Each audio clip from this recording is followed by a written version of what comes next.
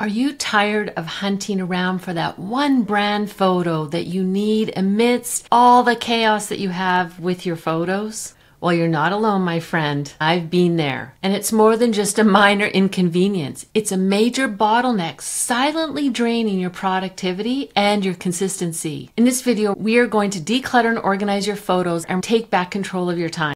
We're going to start right where you are most of the time in your work life, and that is starting with your trusty desktop or your laptop. So let's dive in.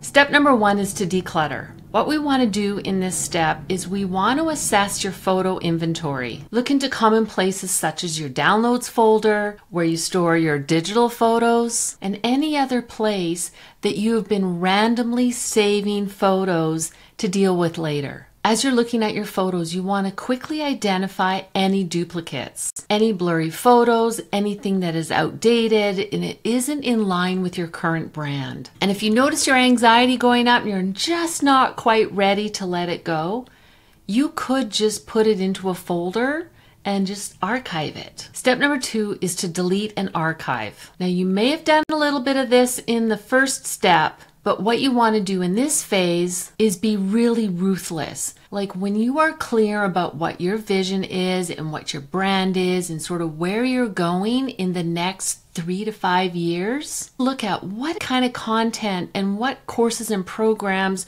or services are you providing right now. Look at your old profile photos. I know I deleted some of those. I'm just never going to use them. And if you don't want to delete them, I highly suggest that you archive them. The main reason you want to declutter and archive as many photos as you can is it just makes it so much more difficult and it wastes more time having to scroll through thousands and thousands of photos to find the 2 or the 3 photos that you want to use on your web page and your content that you're creating. We want to get really clear in this step on what is it that is aligned with our branding and with our marketing. And you can lump everything else into a big archive folder and date it the past years and you will be good to go. I can tell you, you will feel like there's this 100-pound weight that has been lifted off of your shoulder. Step number 3 is to organize with folders. So how do you want to retrieve something is the key question you want to ask yourself so you can find what it is that you need when you need it. What I'm going to do is I'm going to show you inside of my Google Drive and how I organize my photos. And it doesn't matter what kind of platform you're using, you can organize your folders. So we're inside of my Google Drive, and I hope some of these folders will inspire you for what sort of main folders that you may need in your particular business. So what you want to do is you want to create structured folders with clear categories. So as you can see here, I have my team folder, and my team doesn't have access to any of these. These are my client folder, I have accounting, these are my own files, personal, HR, legal, etc. And you can see that it's really easy for me to segregate when I want to share any of my shared folders with my team or a virtual assistant or an outside consultant that I'm working with. So let's take a look inside of my team folder that I've created, and I'm sure it's going to spark some ideas for you. So when you think about your business, you want to create main folders with broad categories, and then inside of each category or folder you'll create multiple subfolders to break it down even one step further. So you can see here I've got all our blog and our free content. These are all our opt-ins, the freebies that we give away. This is all of our free content that we create, both in our newsletter, our emails, anything that we do on social media. Then we have like education for team. There's just little things inside of there I just want my team and I to have access to. We have our operations folder, photos for our content library. This is really big, and this is the one that I encourage you to create. And inside of here, What we have are all of our main categories based on how we want to retrieve this. And it wasn't like this from the beginning. Trust me, I have had to change this several times, and I don't want you to have to waste that time like I did over a couple of decades. And so what I've done here is I've started creating things based on keywords, like my team as an organizing business and time management. What I want to do is, okay, back to school is coming up, or maybe we just want to talk about bathrooms and linen closets. I've got photos for that. It makes it so much easier. Bathrooms, I have videos on how to organize batteries, all the behind the scenes inside of my business.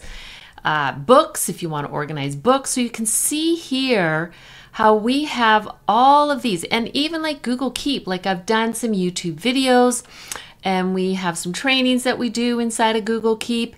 It's an app that I absolutely love, and it works on all mobile devices, so make sure you go check out that video. But I do all these screenshots so I can repurpose the content, and that is the goal of having a photos content library. So you can see here, I've got lots of categories inside of here. And if I were to share this folder with somebody new on my team or a consultant, it would be really easy for them to just go and find photos of Sherry or Sherry and Glenn or any of the before and after photos that I've taken. So that's how we've created our photos content library. That would be the subfolders, and there might be some subfolders inside of some of those based on the projects. Then what we have here is all our products and launches. I've got products that I use for all the spaces that I organize. So these are the actual products and where I get them from. Some of them are wholesalers, our sales and marketing. This is the big game changer. So I created a folder called Sherry to Sort, and all of the photos that I just haven't had time to deal with, and I took from my desktop, I took from external hard drives, I took from old laptop. Like, remember the first step was to declutter?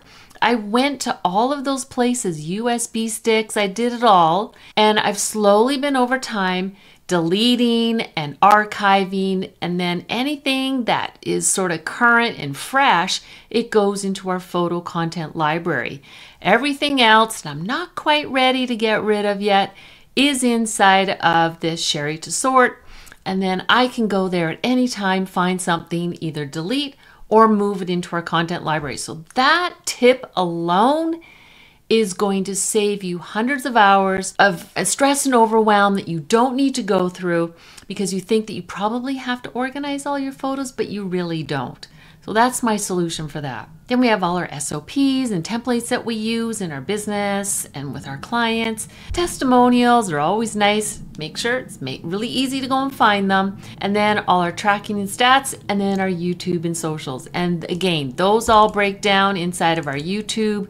We do have a little bit of social in here, but this is mostly our B-roll and everything to do from our YouTube channel. And then from there, we take that and we repurpose the content, chop it up, mix it up, and share it over all of our platforms.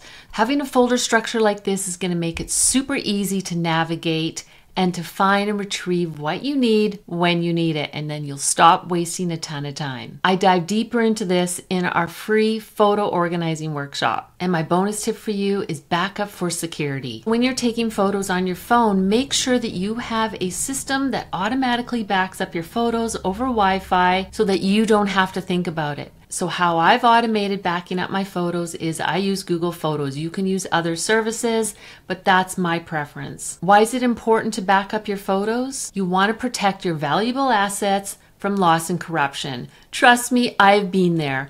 I had a major computer crash, lost everything from 3 months. I had 2 backups and both of them were corrupt. Lesson learned, that was the day that I changed all of my systems and I created a lot of more automation. We talk more in depth on this in the next video, and I'll show you how I organize my digital photos for my brand using Google Photos. I'll see you there.